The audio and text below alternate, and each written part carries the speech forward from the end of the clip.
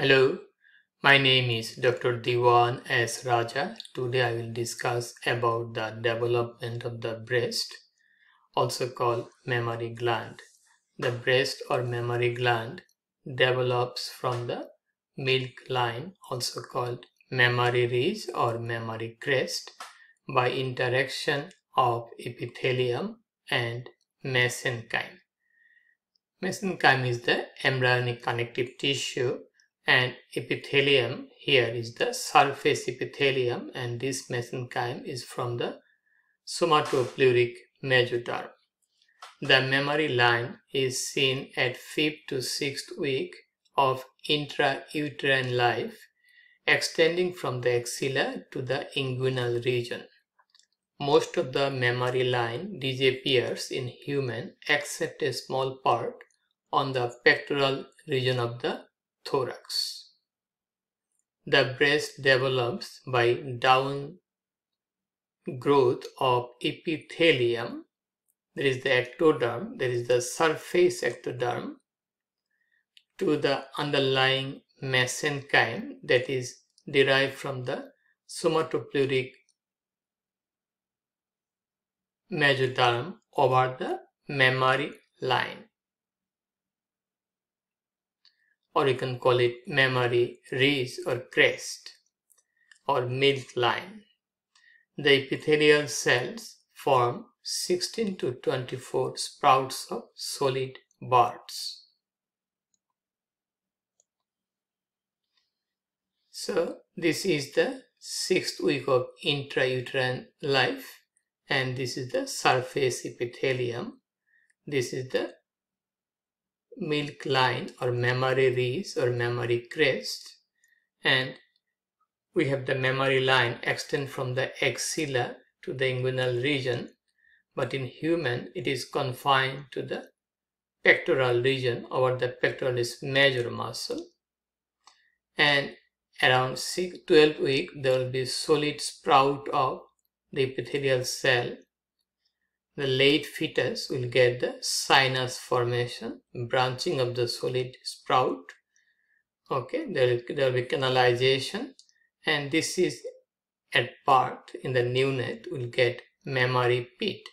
Then eventually there will be proliferation of the mesoderm around the pit, and it will lead to the formation of the nipple. Okay, we got that. Now we got the development of the breast here. Now let's try. The solid epithelial buds are canalized and develops into 16 to 24 lactiferous duct.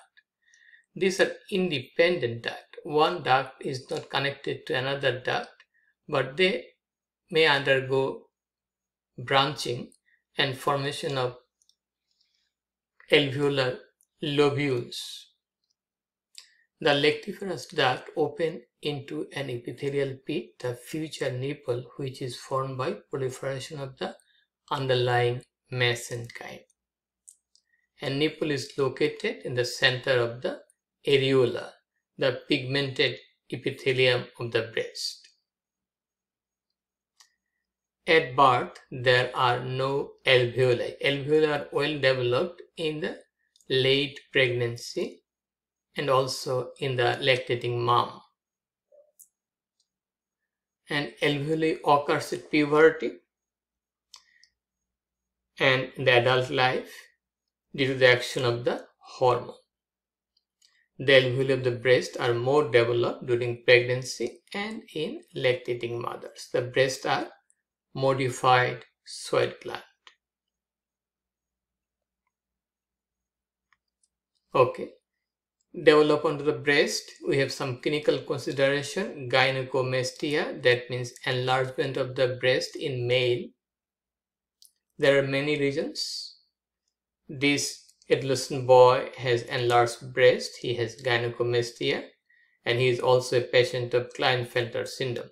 But there may be physiological gynecomastia at puberty that does not last long. They are after a few months, maybe after 1 year, they disappear. But in case of this boy has Klinefelter syndrome.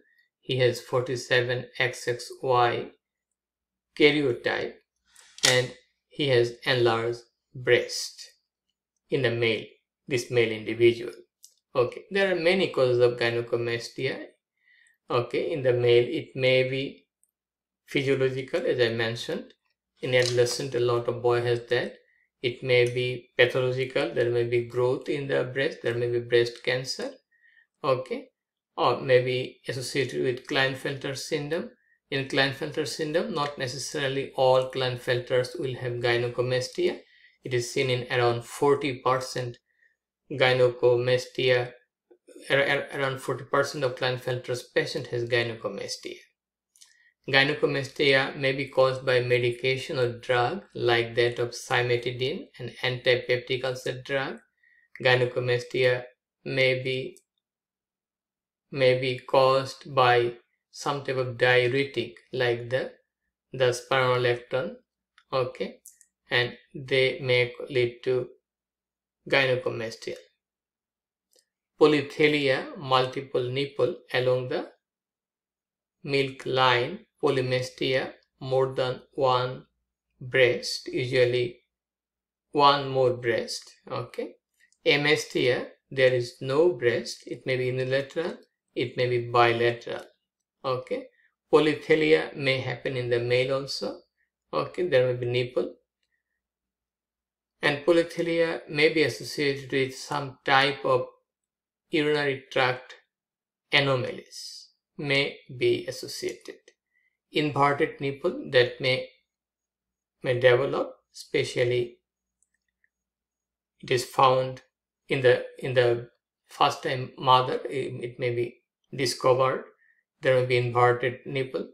Okay, and it may be seen in the neonate. Okay, so idea is that inverted nipple, because the nipple has not developed properly.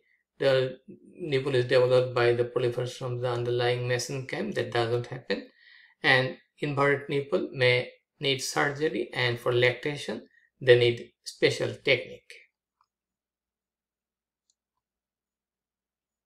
Okay, so we are seeing polythelia here, polythelia here.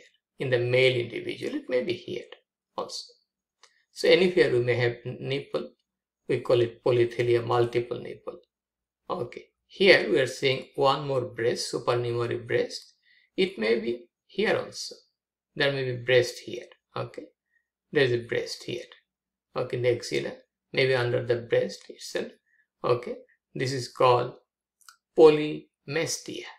Polymastia, and polymastic breast may be functional after delivery of the baby.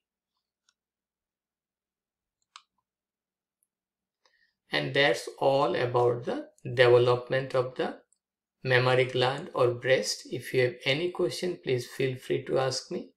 Please share the information with your friends. Please support my channel. Please subscribe me. Have a nice, wonderful and blessed day. Bye now.